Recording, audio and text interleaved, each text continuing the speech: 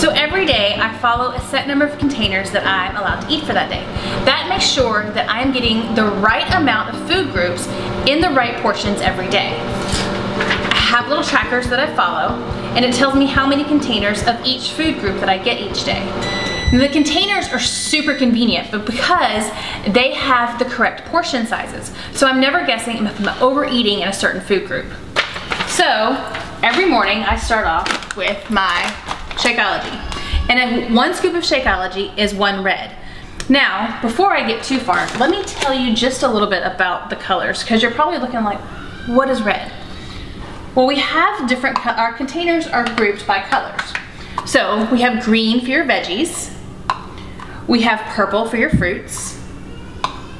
Red is going to be your proteins. You have yellow for your carbs or starches. Blues are your healthy fats like cheeses or avocados or oils. You have your orange for your seeds and dressings. So, like I said, every morning I start off with my Shakeology, and that is 1 red container. And to my Shakeology, I also add half of a banana. Now the banana, a half of a large banana is gonna be 1 purple container. So I take my sheet right here and I mark down that I've had 1 red and 1 purple. That's my breakfast every single morning. It's easy, it's convenient.